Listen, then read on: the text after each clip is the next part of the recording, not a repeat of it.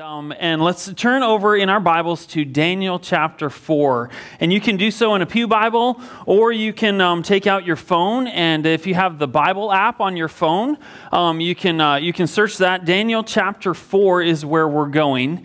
And we've been in a message series that we have entitled Stand Up, Dare to Stand in a Bowed Down World. And as you turn to this scripture, can I just tell you a little bit about the creator of the Bible app that you may have on your phone? It is, I think, the top downloaded app that has ever existed in the history of smartphones. And if you have that app, it is put out by a church called Life Church. If you ever have an opportunity to listen to some of their worship music or listen to their pastor, Craig Groeschel, he has done a lot in the ministry of the Word of God. And their mission is to eliminate Bible poverty globally. And so they have a plan to translate the scriptures so that every nation and language and tongue have access to the Word of God.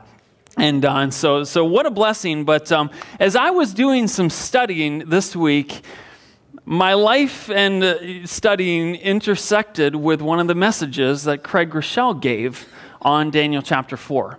And as he was doing some study and preparing his message, what he said is that he did some study on dreams. And if you know the book of Daniel, what you'll see is that there's actually a number of dreams that King Nebuchadnezzar has.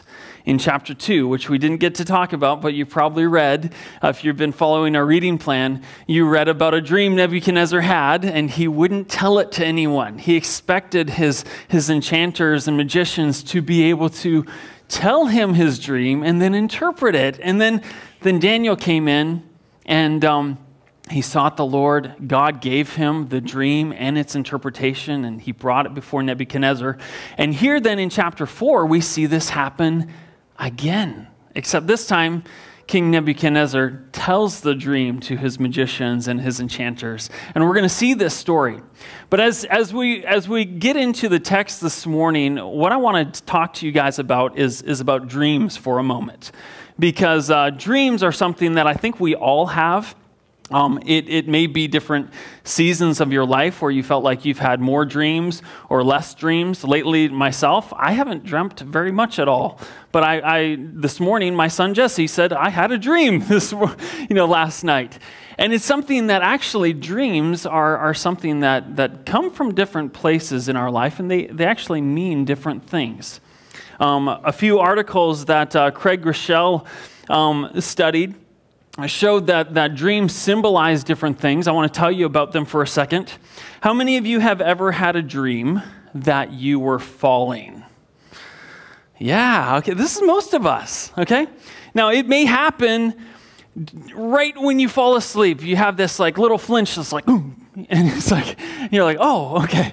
And then you wake up for a second and you fall asleep. Or maybe you're sleeping beside someone and you're like, oh man, they just jolted for a second. That happens, but there's also dreams where you feel like you're falling off of your bed. You may actually fall off your bed, or it's just a dream like you felt like you were falling, and those things happen. Well, I'll tell you what this means. This could mean that there is something in your life that you cannot control, or something that is really concerning you.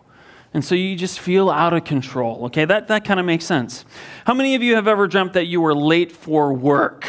Late for work. Yes, I have done that too. Maybe if you're a student, you forgot to go to class. I had a dream one time that I forgot to go to a whole class the whole semester, okay? And I completely failed the semester of that class. Thankfully, I woke up. It wasn't a dream. Okay, I'll tell you what this could mean. It could mean that you don't feel adequately prepared for something, okay? I'll tell you what, some of you also have dreams where you show up to somewhere and you're not wearing what you should be wearing, right? You know what I'm talking about, okay? Maybe you showed up with no pants on at all, okay? That could mean the same thing, okay? So if you had that dream, maybe you feel like, I'm not prepared. I'm not prepared for what's coming up ahead, okay? How about this one? Any of you ever get a dream that you are stuck? Like your feet weigh like 1,000 pounds and you're like, oh, you're slogging through mud. Or your arms just, you can't lift up your arms. Anyone have a dream like that? Yeah, this is what this could mean. It could mean that you are feeling overwhelmed, okay? How many of you have ever dreamt about dirty water? Dirty water, anybody? This isn't a common one, but I'll tell you what it means. It doesn't mean you live in Paden City, okay? But this could mean if you dream about dirty water, your body could be telling you that you are sick or you have some kind of disease. So if you have that dream, this is your body telling you maybe you should go see a doctor, okay? How about this one? Any of you ever dream that you had to go to the bathroom? Okay, I'll tell you what, that is not a dream. It means you need to get up and you need to go to the bathroom, okay? And if you've ever dreamt that you went to the bathroom, that is also not a dream. Trust me, I know. So dreams are interesting. Dreams are very interesting. And back in the time of Daniel, when we go to Daniel chapter 4, we see that Nebuchadnezzar took dreams very seriously. And they put so much importance on dreams and their interpretation that they said that leaving a dream uninterpreted is like leaving a letter unread. Think about that. In chapter 4, Nebuchadnezzar, he has a dream. Here's his dream. Daniel chapter 4, we'll start at verse 4. And I'm going to try to give you the gist of this whole text as we go. We're not going to be able to read every single verse, but we'll read most of it.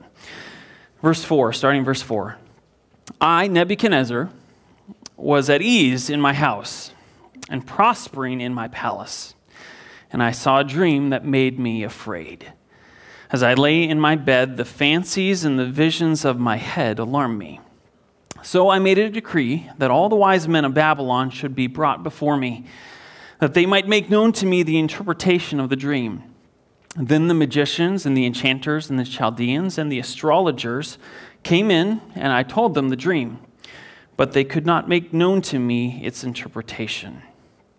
Now, in reality, what I think was happening as he brought these people in, all his wise men, these magicians, enchanters, and astrologers, is that it wasn't that they could not interpret the dream. I think it's that they would not interpret the dream. Because as we'll see, this was not a positive message. And kings back then, dictators back then, were famous for killing the messenger of bad news. Anyone ever used the phrase, don't shoot the messenger? Yes, okay. Any of you had a job where you just had to deliver bad news all the time? Yeah, okay. I worked in an athletic building when I was in college.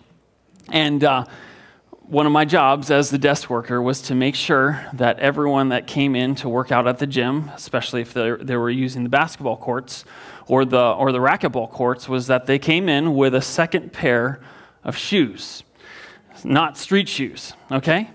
And so oftentimes, as the walk to the athletic building was quite the hike from the dorm rooms that were, just another block away. And so we'd see students come in. We were always checking, do you have a second pair of shoes? Do you have a second pair of shoes? And if somebody didn't have a second pair of shoes, we said, go back to your dorm.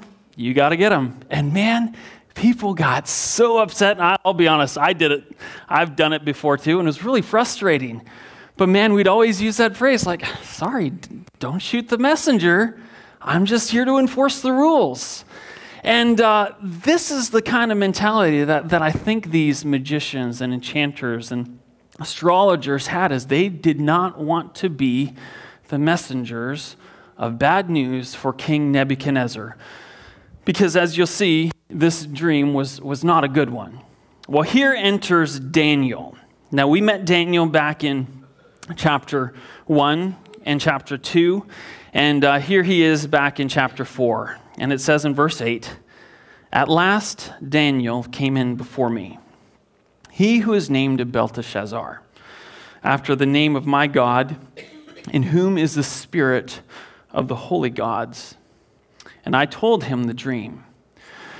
Now, here we see Daniel come onto the scene, and what we know about Daniel from what we have read already in the book of Daniel is that Daniel had a relationship with King Nebuchadnezzar. Starting in chapter 1, he proved himself by not eating of the king's food and his diet being better than the diet that the king had given to him. And they recognized that there is something about this God that Daniel worships, this God. And Nebuchadnezzar, he thought of himself as a god to be worshipped. But there was respect. There's this mutual respect, because not only did Daniel not cave on his worship of the one true God, but he also did respect King Nebuchadnezzar, and he worked hard to places of achievement and authority and power there in Babylon. And so as we move on into chapter 2, we see that he became an interpreter of dreams for Nebuchadnezzar. And he's had this long career as someone that was in authority there in Babylon. And now here in chapter 4, we see that here he is again interpreting dreams for Nebuchadnezzar. Now Nebuchadnezzar, he's already aware Daniel worships another god, but yet there's respect. And even in chapter 3, we see that Nebuchadnezzar with Hananiah, Mishael, and Azariah, or Shadrach, Meshach, and Abednego, he saw God, this God of Daniel, deliver these men from a fiery furnace. And we think that Nebuchadnezzar is going to turn, and he's professing to have this, this respect for the one true God. But I'll tell you, he doesn't go beyond that, though. We think, man, we're going to, Nebuchadnezzar is going to be converted. He's going to express faith. He's going to lay down his pride. He's going to repent of his sins. And yet he still doesn't. And that's often a place that may be a place that you're at in your faith as well. You're like, I appreciate the Bible. I like Jesus. I believe that he did good things. I really respect a lot of the teachings of the Bible and the morality and stuff, but I'm just not ready to give him my life and to just fully follow Jesus as not just my Savior, but as my Lord. And can I tell you, if that's the place that you're at, you're not yet a Christian. Because Christian means little Christ. It means that not only has Jesus saved you, that you've repented of your sins, but you've laid your life down to give him lordship of your life. And so this is a place where Nebuchadnezzar was at a crossroads, and he'd not crossed that line of faith to say, Jesus, or God at that point, you're Lord of my life. I lay down my authority for yours. And can I just encourage you too, if there's people around you that maybe you're working on, you're witnessing to, and you're hoping would cross the line of faith, don't give up on them either. Because like Nebuchadnezzar, there's a journey that God is taking some people on that bring them to this place of true faith. Even there's some of you that grew up in the church that you're like, I'm questioning whether or not I believe all these things anymore. Can I tell you, doubt can be a healthy thing? People talk about deconstructing. Well, what I would like to encourage you is to maybe reconstruct your faith, okay? And do it on the foundation of Jesus Christ, not on the traditions that you were raised with. It's a healthy thing. It's a good thing. And it can bring in a lot of questions that you may have. Don't be afraid of those questions. Don't be afraid of that. As we get to Nebuchadnezzar, what we see is that he proceeds to tell Daniel this dream. I'll summarize basically what this dream was about. He saw a tree, and this tree grew to be tall and strong. And its branches went out, and it provided shade for all the animals, shelter and food for those around. But suddenly what happened is that he saw a Holy One come down, and with a command, this Holy One commanded, chop down that tree, lop off its branches, let the animals scatter, but leave the stump. Leave the stump in its place. In verse 17, if you pick up with me there, it says, and this is part of the meaning that he got in the dream, it says, to the end that the living may know that the Most High rules in the kingdom of men and gives it to whom he will and sets over it the lowliest of men. The dream I, King Nebuchadnezzar, saw, and you, O Belteshazzar, tell me the interpretation, because all the wise men of the kingdom are not able to make it known to me, make known to me the interpretation, but you are able, for the spirit of the holy gods is in you. You see that recognition there. He knew this about Daniel. Verse 19, then Daniel, whose name was Belteshazzar, was dismayed for a while, and his thoughts alarmed him. The king answered and said, Belteshazzar, let not the dream or the interpretation alarm you. So think about this. Nebuchadnezzar, like a politician, like a president, is communicating, I trust you. Even though I'm in this position of high authority, I trust that you're going to tell me what I need to hear when I need to hear it, and you're not afraid of the position that I'm in. Because all these other people, my magicians and my enchanters and my astrologers and the Chaldeans, they're afraid they're going to make me upset by telling me what I need to hear. And Daniel, I trust that you respect me, you care about me, and you'll tell me the truth. Don't we like people in our life that are like that? People that genuinely care about you, that are not afraid to tell you the truth. That's the kind of relationship that Daniel had with Nebuchadnezzar. He said, don't be afraid. Don't be afraid of this. So with this affirmation, Daniel goes on to tell Nebuchadnezzar the interpretation of the dream, the hard truth. Verse 22, he says, it is you, O king, who have grown up and become strong. Like this tree, this huge tree has grown up, become strong, spread out, provided food and shelter and prosperity to everyone. Your greatness has grown and reaches to the heavens, and your dominion to the ends of the earth. That's who you are, king. And he interprets the dream in verse 25. Here's what it means when this watcher commanded that the tree be chopped down and branches lopped off. You shall be driven from among men, and your dwelling shall be with the beasts of the field. You shall be made to eat grass like an ox, and you shall be wet with the dew of heaven. And 7 periods of time shall pass over you, till you know that the Most High rules in the kingdom of men, and gives it to whom he will. Now that was the bad news. Here's the good news. As it was commanded to leave the stump of the roots of the tree, your kingdom shall be confirmed for you from the time that you know that heaven rules. So Daniel, he interprets the dream. And again, this is not good news for King Nebuchadnezzar. He said this is what's going to happen. You're going to be driven from among men. You're basically going to become like an animal. You're going to scrounge around. You're going to eat grass. I mean, you're going to be wet with dew. I mean, this is like, oh, he's going to become a crazy man. This actually was going to happen. This was not good news.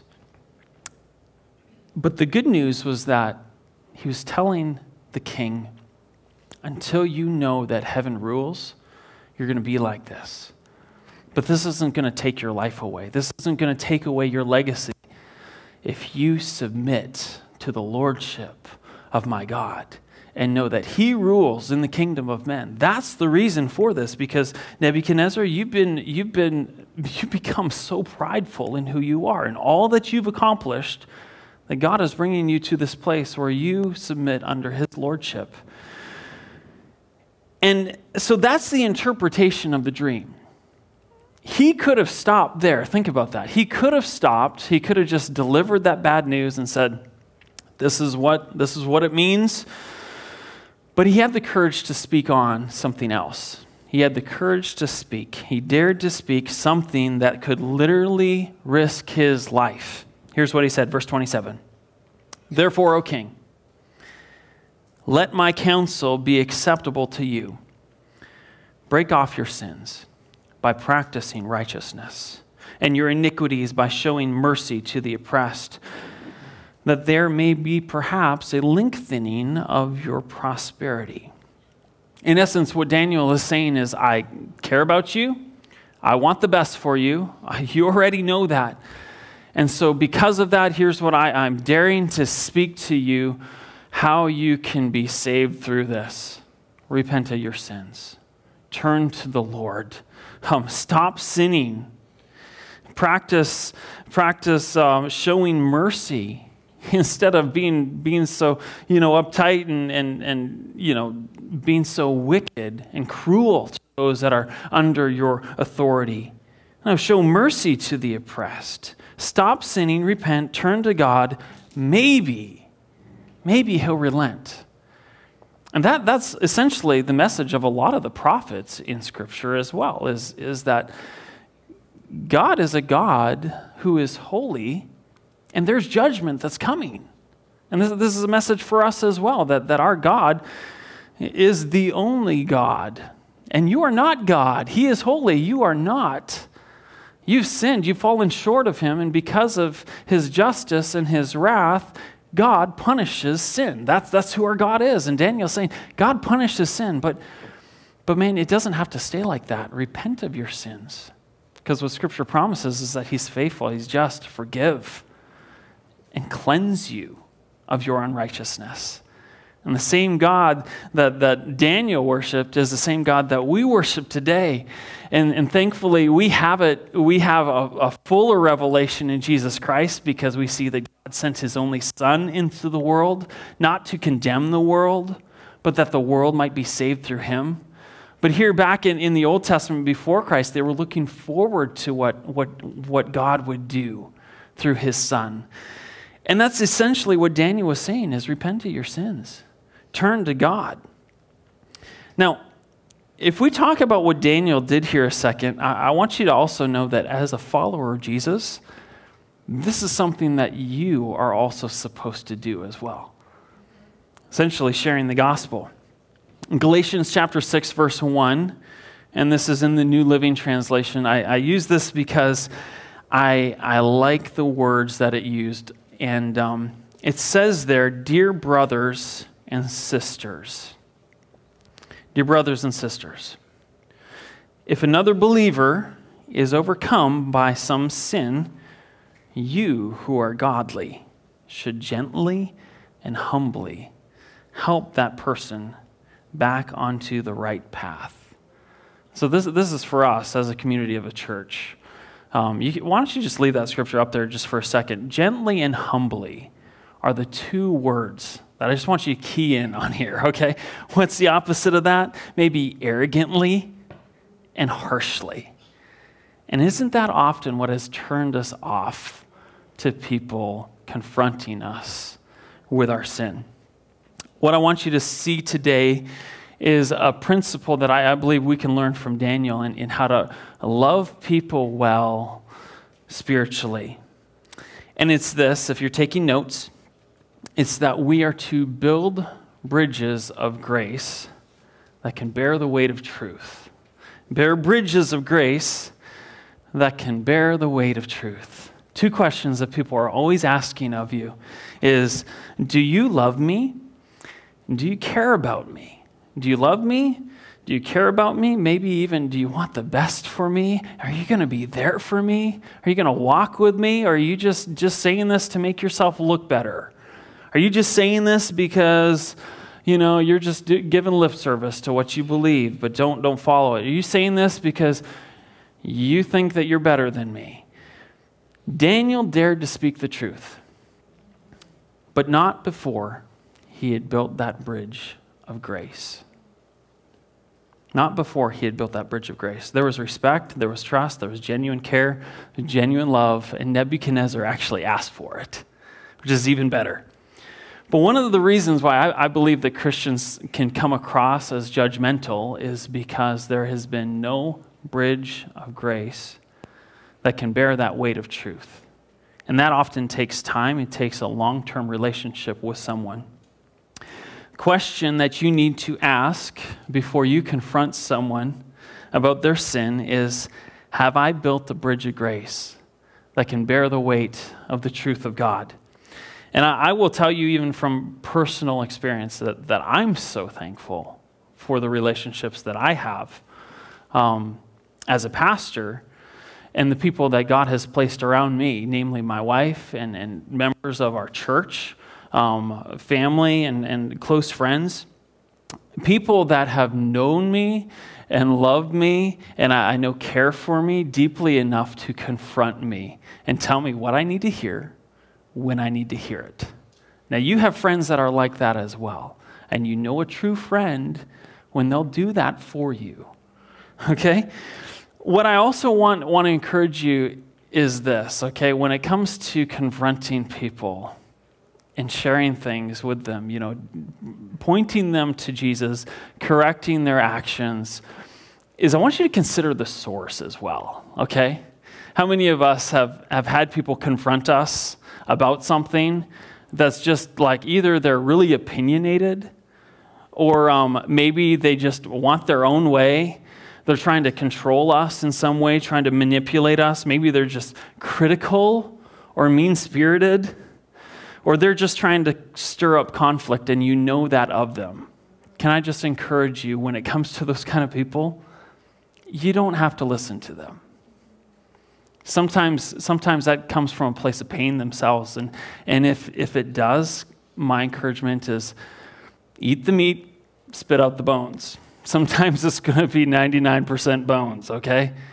And sometimes there's a little that you can learn from them, okay? Don't just completely write them off, because sometimes they have some good things to say, but man, just be careful about who you receive criticism from.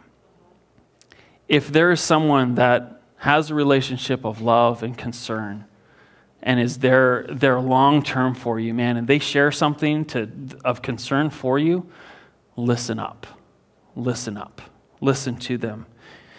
God may have you be that for someone else, and God may have someone else be that for you. And that's what we as a church are there for. So again, build bridges of grace that can bear the weight of truth. As Galatians 6:1 says, brothers and sisters, if a believer is overcome by some sin, you who are godly should gently and humbly help that person back onto the right path.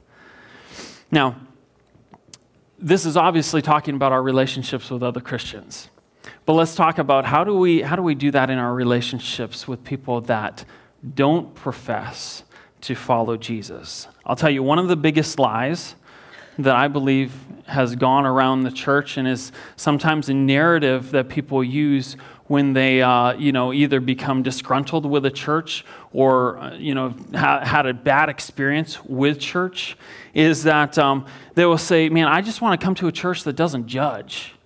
I just want to come to a judgment-free zone, or we say as a church, we don't judge people here, or this is a judgment-free zone here, okay?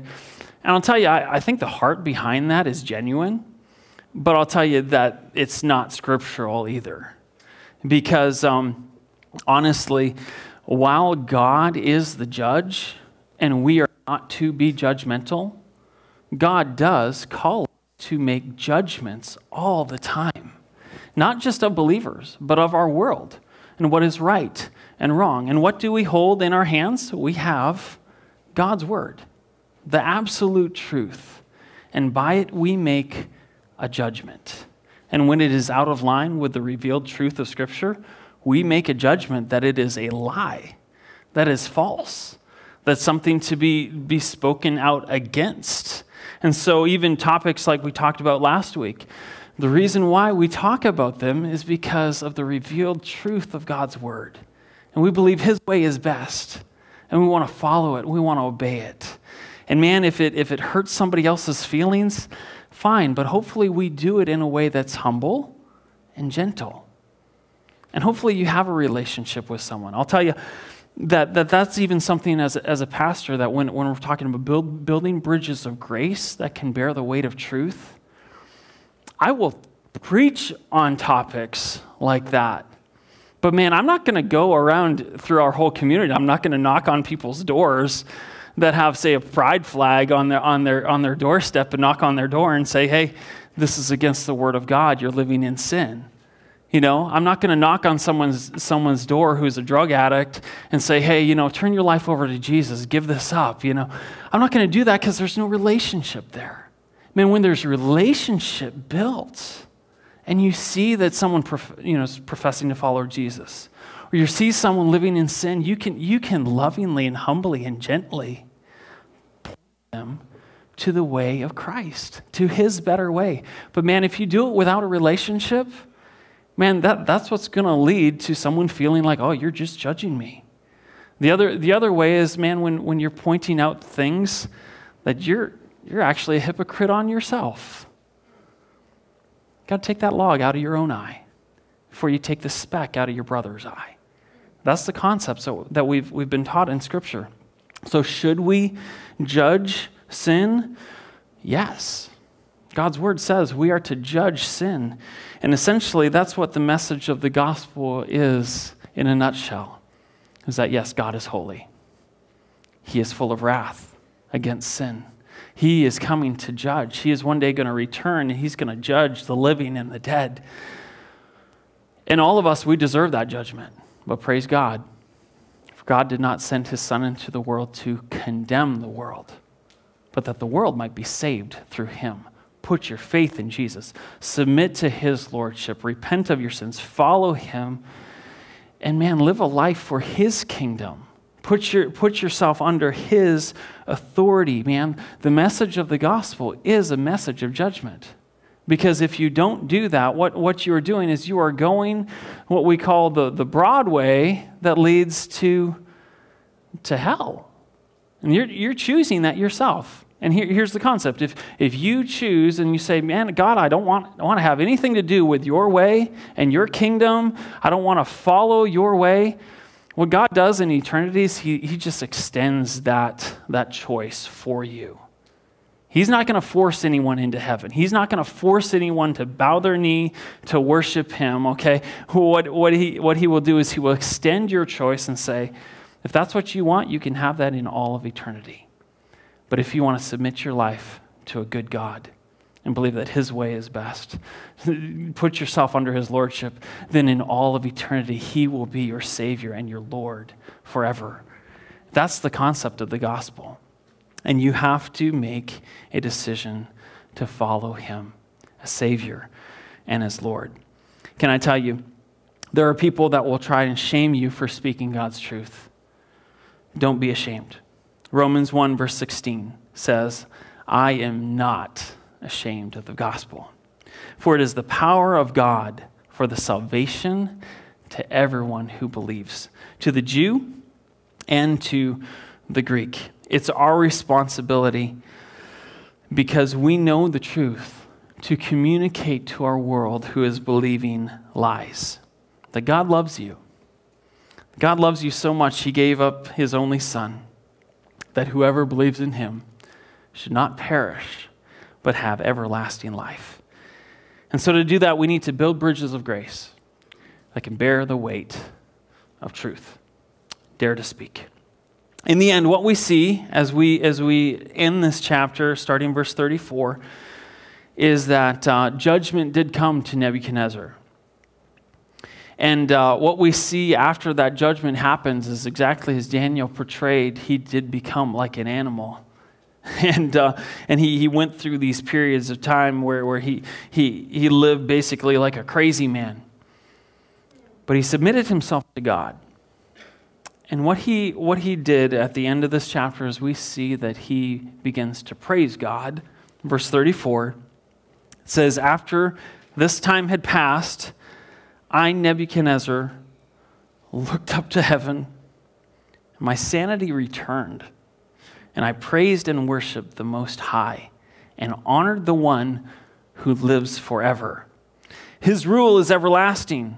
His kingdom is eternal. All the peoples of the earth are nothing compared to him. He does as he pleases. Among the angels of heaven and among the peoples of the earth, no one can stop him or say to him, what do you mean by doing these things? When my sanity returned to me, so did my honor and my glory and kingdom. My advisors and nobles sought me out, and I was restored as the head of my kingdom, with even greater honor than before. Now I, Nebuchadnezzar, praise and glorify and honor the King of heaven. All his acts are just and true, and he is able to humble the proud.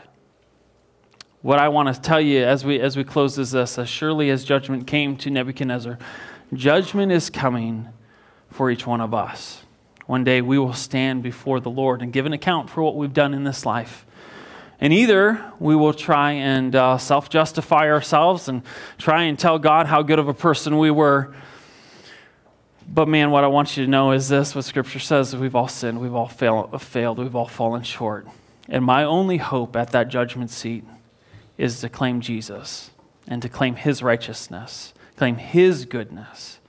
And so I want to just give you an opportunity as we close, like Nebuchadnezzar repented of his sins and just proclaimed, heaven rules, God rules in the kingdom of men over my life. I want to give you that opportunity as we close. Let's just bow our heads, close our eyes. If you'd like to just express that, and maybe this is the first time that you've understood what salvation is, repenting of your sins, placing your faith in Jesus Christ as Savior and as Lord, and you want to do that today, why don't you just raise up your hand? Let me know. I'd like to pray with you and for you and lead you to trust in Jesus right now as your Savior and your Lord. If you'd like to pray, just raise up your hand. I'll lead you right now. Lord Jesus, I thank you for the cross. Thank you that even though I, like Nebuchadnezzar, was trying to rule my own life, that you, Lord Jesus, love me enough to die for me, to take away the just penalty that I deserve for my sin. Lord, I give up lordship of my life, and I put my faith in you. Lord, help me to follow you. I give my life to you, and I receive your grace today. Thank you for saving me from the wrath of God, and bringing me into your heavenly kingdom, making me your child. My life is not my own. I give it to you. In Jesus' name, amen. Lord Jesus, as we close today, I thank you for each one here at Valley Church. God, would you help us to dare to speak in those situations that are awkward and difficult and hard. God, that we'd follow the prompting of your Holy Spirit, Lord, to build those bridges of grace that can bear the weight of truth. And that our world that is lost, our valley that does not know you, that's medicating on alcohol and drugs and sex, fun, prosperity, and money, Lord, whatever it is, God, that those idols would fall. And God, that they'd realize that heaven rules, that you, Jesus, are Lord, and that you have authority. God, we pray for the conversations this week that we might have. We pray for the relationships that we have in our schools, in our workplaces, in our home. God, that people would be drawn to you. God, when given the opportunity to speak, we'd be like Daniel, Lord, who dared to speak the truth and share your gospel. Thank you, God, for saving us. And God, that we can live for you. We pray this all in Jesus' precious and holy name. Amen.